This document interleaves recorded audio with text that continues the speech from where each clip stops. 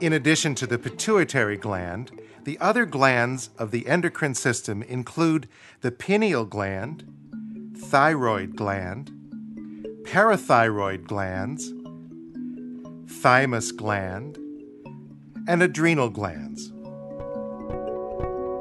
The pineal gland is located in the center of the brain next to the thalamus and produces a hormone called melatonin.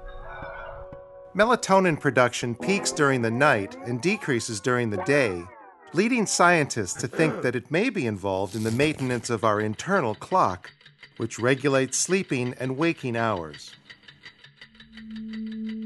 The thyroid gland is located in the neck below the thyroid cartilage or Adam's apple and produces 3 hormones: thyroxine or TX, which is also known as T4, triiodothyronine or T3, and calcitonin or CT.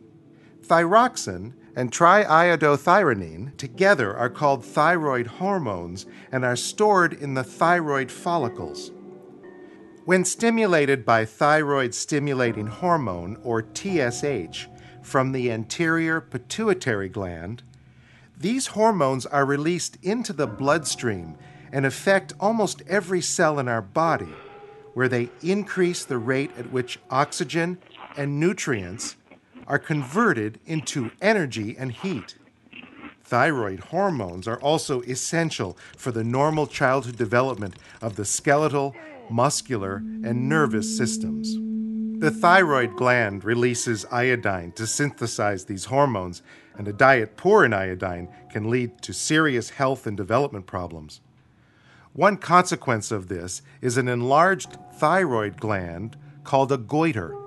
This is why iodine is added to table salt in the United States. This provides about 3 times the minimum daily requirement of dietary iodine. Calcitonin is released by the thyroid gland in response to too high a level of calcium in our bloodstream. Calcitonin targets our kidneys, causing them to discharge more calcium into the urine, and our bones, causing them to remove calcium from circulation and store it. The effects of these actions is to lower the concentration of calcium in our blood. The smallest glands in the endocrine system, the parathyroid glands, are located on the posterior surface of the thyroid gland and produce parathyroid hormone, or PTH.